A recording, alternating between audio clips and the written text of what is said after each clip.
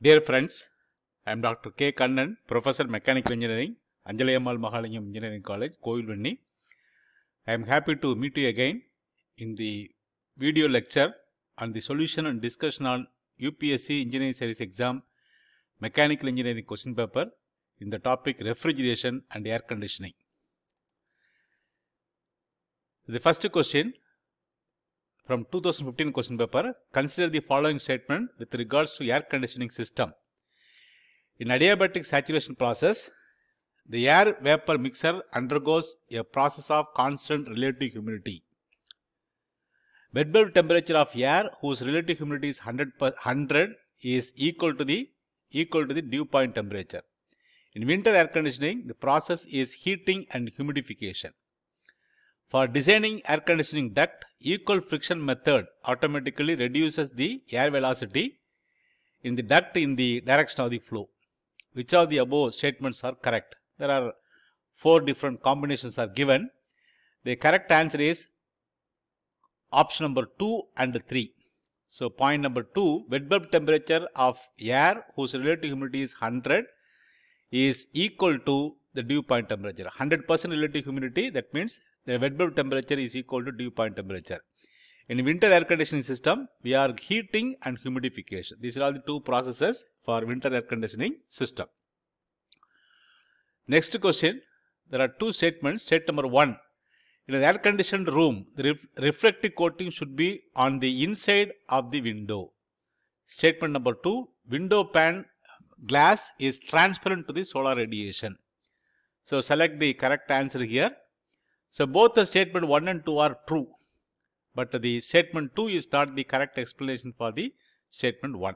So, the coating, reflective coating should be inside the window and the window pane glass is exposed to the transparent to the solar radiation. These are all the, both the statements are correct.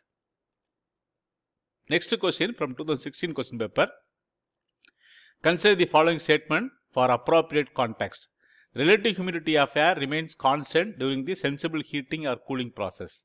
The dew point temperature remains constant during the sensible heating or cooling. The total enthalpy of the air remains constant during the adiabatic cooling. It is necessary to cool the air below its dew point temperature for dehumidification. So, which of the above statements are correct? So, among the 4 statements, 2, 3 are correct. 2, 3, 4 they are correct. The dew point temperature remains constant during the sensible heating or cooling process.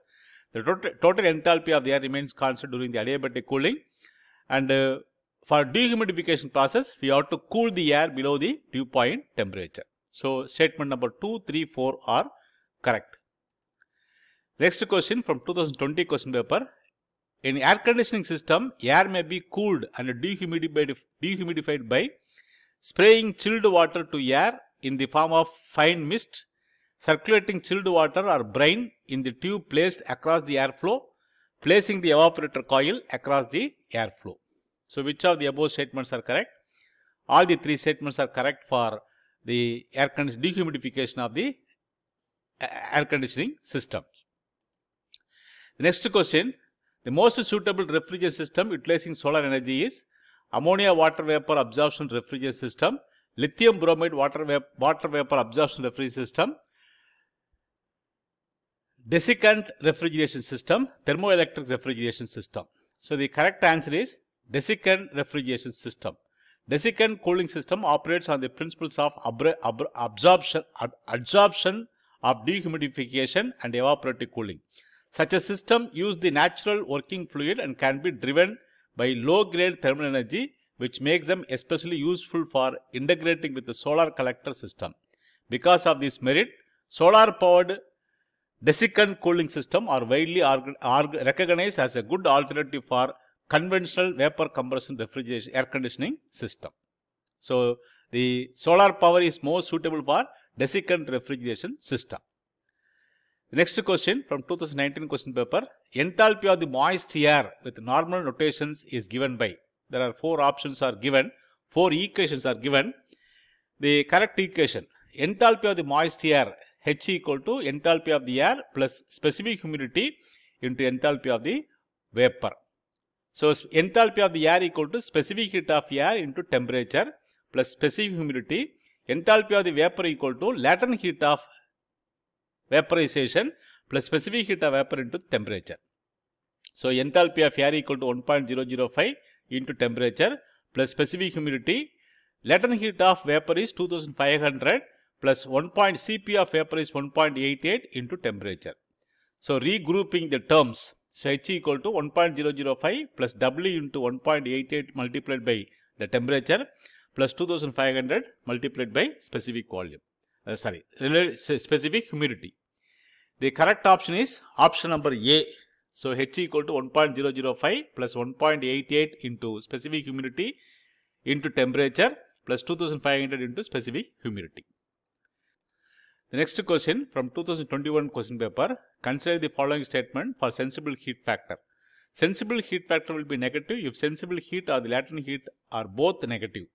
Sensible heat factor will be negative if the sensible heat is negative and the latent heat is positive. The sensible heat factor will be negative if the sensible heat is positive and latent heat is negative.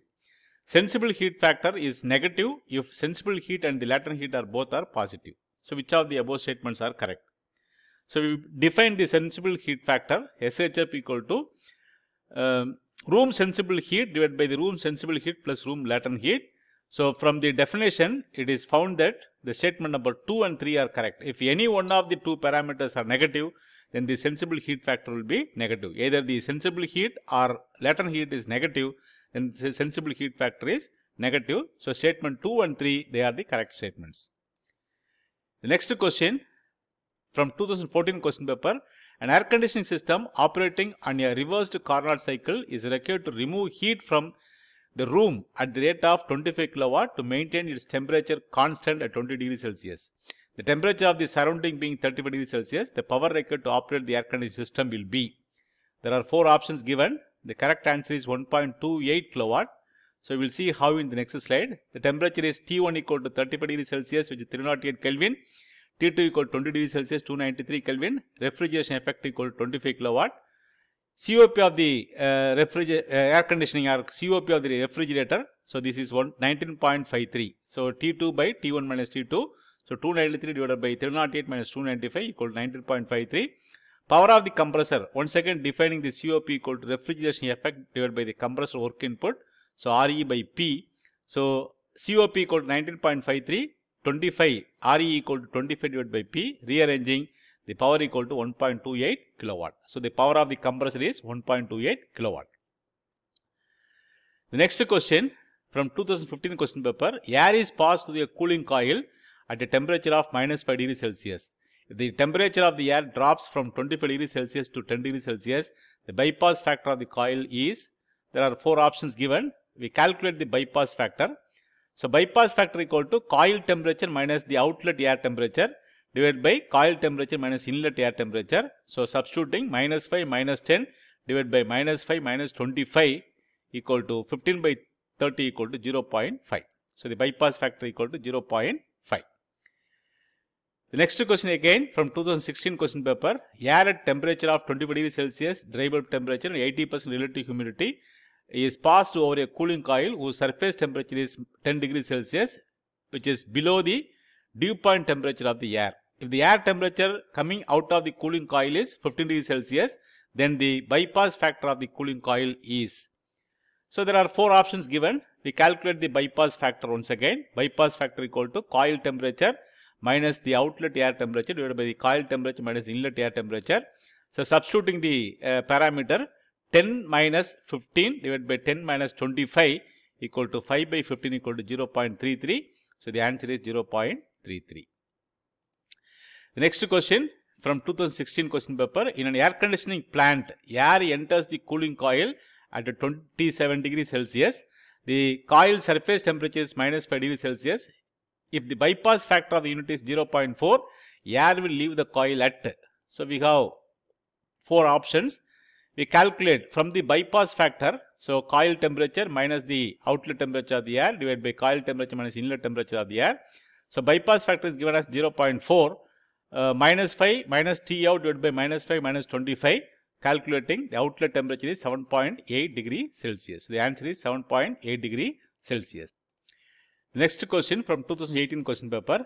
In an air handling unit, air enters the cooling coil at the temperature of 30 degrees Celsius. The surface temperature of the coil is minus 10 degrees Celsius. If the bypass factor of the coil is 0.45, then the temperature of the air at the exit will be. We have 4 options again. We calculate the outlet temperature from the bypass factor. So, bypass factor equal to coil temperature minus the outlet air temperature divided by the coil temperature minus inlet air temperature. So, bypass factor equal to 0.45 equal to minus 10 minus T out divided by minus 10 minus 30. Calculating the outlet temperature is 8 degrees Celsius. The option B is the correct answer, 8 degrees Celsius. The next question from 2015 question paper. A desert cooler having the cooling efficiency of 70% reduces the temperature of the atmosphere air from 37 degrees Celsius to 30 degrees Celsius. The wet bulb temperature of the air will be. So, there are 4 options given here. So, the cooling efficiency is 0.7, inlet temperature, dry bulb temperature is 37 degrees Celsius, outlet dry bulb temperature is 30 degrees Celsius. So, the cooling efficiency eta C is defined as inlet dry bulb temperature minus the outlet dry bulb temperature divided by inlet dry bulb temperature minus the inlet wet bulb temperature. So, the cooling efficiency is given as 0.7 equal to 37 minus 30 divided by 37 minus inlet wet bulb temperature. So, rearranging and calculating inlet wet bulb temperature is 27 degree Celsius. The answer D, option D is the correct answer, 27 degree Celsius. Next question from 2016 question paper. The latent heat load in an auditorium is 25% of the sensible heat load. The value of the sensible heat factor is, there are 4 options given.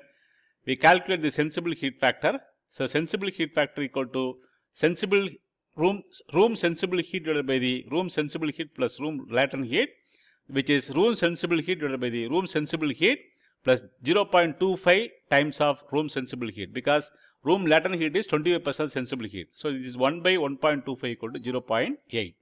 So, the sensible heat factor is 0.8. Next question from 2019 question paper. During an air conditioning plant, the room sensible heat load is 40 kilowatt, room latent heat load is 10 kilowatt, ventilation area is 25% of the air supply. At the full load, the room sensible heat factor is, there are 4 options given. So, calculating sensible heat factor equal to sensible heat load divided by the total heat load, 40 divided by 40 plus 10 equal to 0.8. So, 0.8 is the sensible heat factor, is 0.8 is the correct answer. So, next question. A room having dimension of 5 by 5 by 3 meter contains air at 20 degrees Celsius and 100 kilopascal at relative humidity of 70%. The corresponding value of PS equal to 3.169 kilopascal. The partial pressure of dry air will be. There are 4 options given. So, the partial pressure of water vapor is PV equal to 5 relative humidity into PS 0.75 into 3.169, which is 2.3767 kilopascal. So, partial pressure of dry air equal to total pressure minus the vapor pressure, 100 minus 2.3767 equal to 97.62 kilopascal. So, the answer is 98 kilopascal. So, we stop here. So, these are all the books I have written in mechanical engineering subject, and I upload the video lectures of all the subject in the YouTube channel. You subscribe the channel, use the videos for better learning. So, thank you for watching. Please post your comments on the comments box. If you have any queries, you can write to me. I will sincerely answer to your questions. We will meet again in another video lecture from the solution to the questions of UPSC Engineering Service examination. Until then,